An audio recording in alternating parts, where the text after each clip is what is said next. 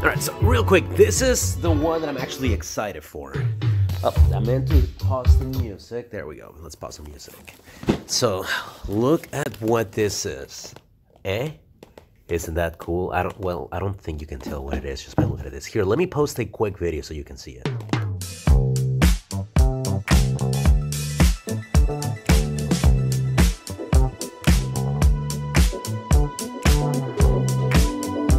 So yeah, let's go ahead and install it because, well, I'm excited for that.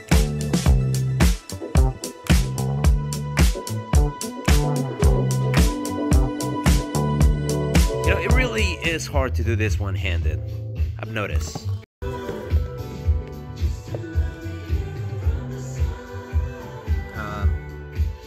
I help you? All right, let's go ahead and assemble this. Instructions are a little unclear, but it says to just throw everything in this box like such. And let's see.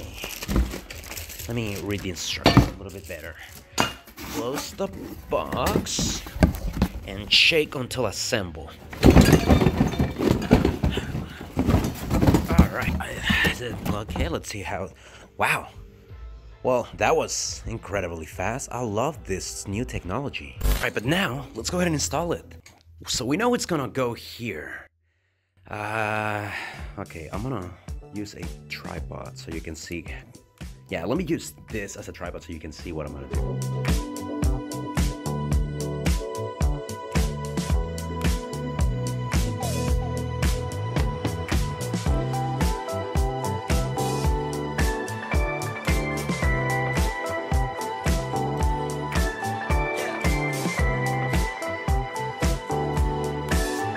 Here's the thing, this actually works really well. I'm impressed with the arm so far, but here's the problem. And the problem comes with my monitors. You see this piece here?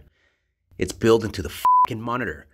Meaning that I really have to disassemble the entire monitor, take a couple of screws off and the back panel to remove the piece. I absolutely hate Samsung right now for the worst design ever. Okay, so let's go ahead and open this thing. We need screwdrivers.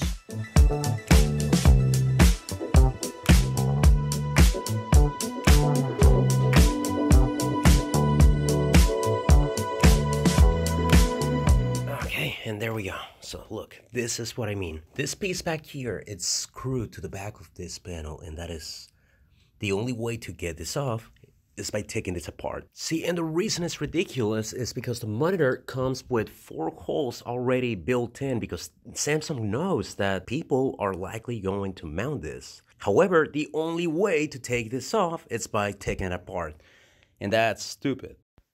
And there we go. Now I can control the monitors in whichever direction I need to. It's so much more simple. Now for editing, doesn't matter what I'm working on. If it's real, I can just tilt the screen and edit and, you know, continue going. Oh, I love this. But yeah, anyways, enough of that stupid monitor stand that looks amazing. It's time to install the RAM on the computer. All right, now that we have this disconnected, let's open it. What are we working with? There we go. Look at that. I have 4 slots of DDR3 RAM, totaling to a total of 16 gigs, and today we're going to replace those to upgrade it to 32. I should probably clean the insides of this thing while I'm at it. Very careful. Let's pull these out. All right, and now let's install the coolant. Here we go. What is this? Instructions? I don't think I'll need this.